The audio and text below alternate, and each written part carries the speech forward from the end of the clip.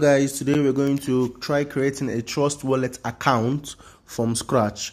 This will show you how to download the Trust Wallet app from Play Store and then open your very first Trust Wallet account without any stress. Now the first thing you do is, after downloading from Play Store, you click on the Trust Wallet app and it opens this way. So you see the onboarding screen that says private and secure. Your private keys never leave your device. Now, there are two ways to create a Trust Wallet app. You can either create a new wallet, or if you have a wallet that you want to import. Now, because of the fact that this video is dealing with creating a new wallet, we are going to click on the create a new wallet option. But first, let's scroll through the onboarding screens so you can see everything you need to know about using Trust Wallet in one place. So now we click on create a new wallet, and then you click on I have read and accept the terms of service and privacy policy. So you need to read this. You can just click on this, it will pop up, and click on it to pop up. But for the purpose of this video, you're just going to click on I've read and accept the terms of service and privacy policy. So next thing you do, you click on continue. It will ask you to back up your wallet. It is recommended that you back up your wallet. In case you lose your wallet, it's recommended that you back up your wallet so that you can be able to import it later on.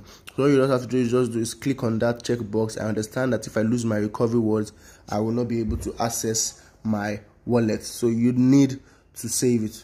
Now these are your recovery words. These are the recovery words for this my Trust Wallet. You can I'm not going to use this wallet. I'm not putting money inside it. So if you want to copy it, there's no problem. So yeah, these are the recovery phrase. Write down or copy these words in the right order and save them somewhere safe. So these are my recovery phrase. So in case I lose my phone and I don't have access to my phone anymore, I can input these words into any Trust Wallet in any phone, wherever I am, anywhere in the world. So all you have to just do is copy and you save it somewhere, or you write it down. That's the way to store your recovery phrase securely. So now, before you can move in, Trust Wallet has a feature that will not allow you to log in to ensure that you have actually saved those recovery phrase. If you do not save it, you will not be able to use it here. So once you've saved it, you'll be able to input the recovery phrase into the box above now. So I have written down the recovery phrase that was shown to me in the previous screen, and I'm going to input them now. The first one is rhythm, then the next is include, then next is lens, next is obvious, then we move on to noodle, rhythm, include, oh, it should be lens, okay, hold on, let me go back. So rhythm, include, lens, then we have obvious, noodle, dad, dynamic, cage, atom, circle, cool, and private.